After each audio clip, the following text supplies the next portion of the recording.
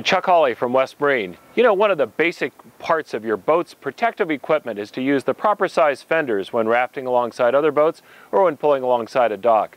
West Marine has a vast selection of fenders. Some would argue it's a little bit complex at times because we've got colors and sizes and different designs. One of the most basic questions about fenders is how to size them to fit your boat. One of the rules of thumb that we like to use is to look at the diameter of the fender and to choose a fender that has approximately 1 inch of diameter for every 5 foot of boat length. So for example, this is a 6-inch diameter fender by about 15 inches long. This would be suitable for boats up to about 30 feet. Now obviously larger fenders will provide more cushion for your boat and may last longer, but as a general minimum, this idea of 1 inch of fender diameter for every 5 foot of boat length has served us pretty well. Let's take a look at some of the fenders that we offer and find out what's the right fender for your boat. This is the Hull Guard fender from Taylor. It's a one-piece vinyl fender with 2 eyelets, one at each end, so that you can either hang it horizontally or you can hang it vertically. These are available in a whole raft of colors and in a variety of sizes to fit nearly any boat. And the top, it has a little, like a soccer ball inflation valve here, which you can use a needle to inflate it with, and you want to have it just firm to the touch. You want to have enough cushion so that it can squeeze and protect your boat, not be too hard, but obviously not be so soft that it crushes all the way down. These fenders are an ideal utility fender. This is the Big B fender from TaylorMade. These are available in 10 different colors and 4 different sizes for boats all the way up to the 50 and 60 foot range.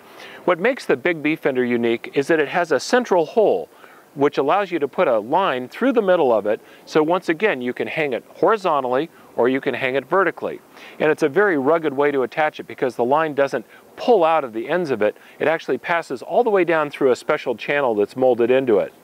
Like other fender designs, it uses an inflation needle to adjust the pressure so you can get just the right amount of cushion for your boat.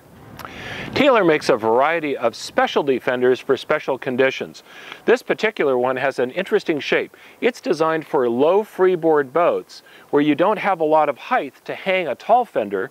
So in this case, you actually sort of hang it on the gunnel of the boat.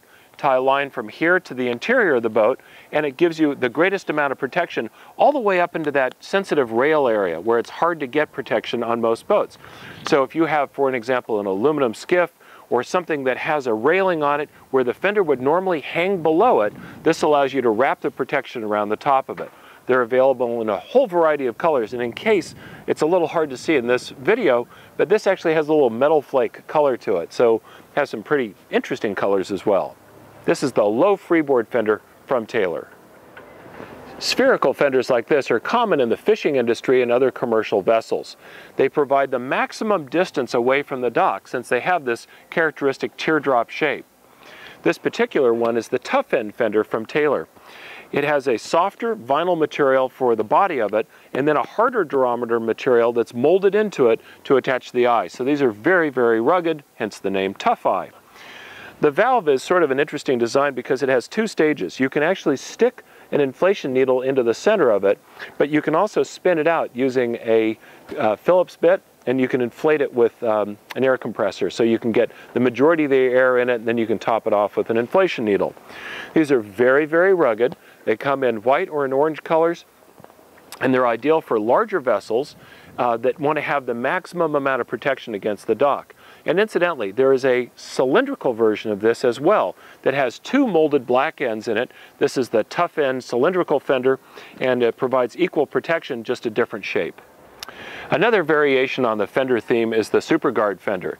In this case, you have 2 molded eyes, and these are really, really ruggedly molded. You're never going to tear these things out. And then a colored body. The ribs give a little extra protection, a little extra thickness to the fender so that it withstands abrasion well.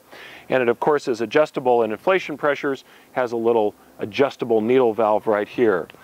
As I said, these are available in a whole variety of colors and in sizes so that they can suit boats up to the 60-foot range. This is sort of a variation on the whole concept of a fender. These aren't inflated fenders, these are actually foam-filled fenders, so they never need inflation and they never get popped and have to be replaced. In this particular case, these are made by West Marine, and you can tie them together. They're modular so that you can make as long or as wide a fender as you want by stringing them together using this piece of line in the pre-drilled holes. You can use this little piece of Velcro to hold them up if you like, or you can use the blue line to also suspend them from your gunnel or from your lifelines. These provide not as much cushion, but they provide more surface area.